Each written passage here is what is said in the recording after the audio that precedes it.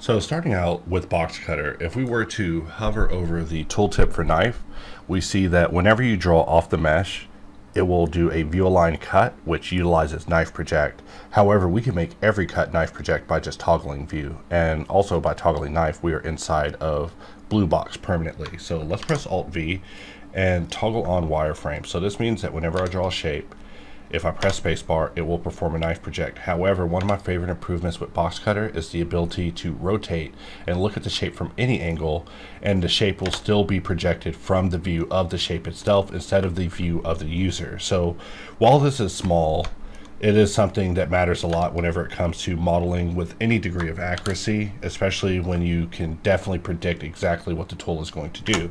So here I'm just performing some view align cuts, even giving them some taper just to help them along.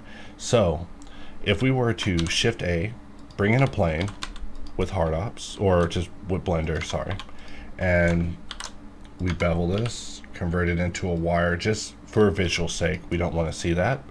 If we were to basically press Q and shift click knife to perform a knife project, we have projected it from our view, meaning that when we look at the shape, it isn't actually in accordance with the orientation of the shape, which is understandable. Blender doesn't work that way, but I really would like knife to work that way. So if we press F9, we see that there's now a projection option where instead of just projecting from view, you can now choose whether you want to project from the Z axis of your object, which in this case we do. We want to Z project from our shape and cut through, which we can also toggle the cut through behavior to basically make it not cut all the way through. However, in this case, we probably do want it to cut through because we are utilizing knife project. But in the event that we weren't using knife project, it would be another story. And just keep in mind that no matter what type of shape you have, you can change your axis to whatever type of shape projection you're using in order to perform a knife projection exactly the way you want every time. So let's just duplicate this shape, RX, RZ, 90, and we'll just rotate it, and let's just bring it back. And just like Boxcutter, we're going to look at it from an arbitrary view, not aligned to the object or how we would want our knife project to go.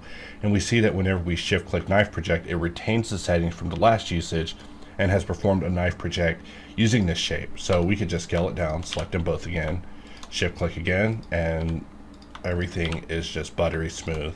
And that is exactly what we're going for with this. We want a little bit more control whenever it comes to knife project, and this update is the one that adds it in the F9, where you can toggle through what side of axis projection you want to use whenever it comes to view knife project.